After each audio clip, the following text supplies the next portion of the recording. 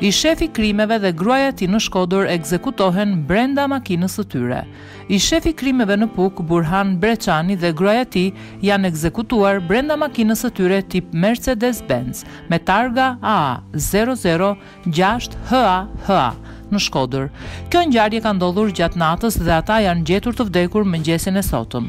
Dyshimet e para të policisë janë për një ekzekutim, ndërsa po hetohet për zbardhjen e ngjarjes së rëndë që ka tronditur sot qytetin e Shkodrës.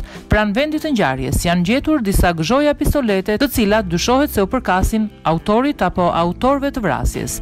Ngjarja e rëndë ka ndodhur në lagjen Naim Gjylbeku dhe policia në vend ngjarje ka nisur menjëherë hetimet për zbardhjen e kësaj ngjarje të rëndë.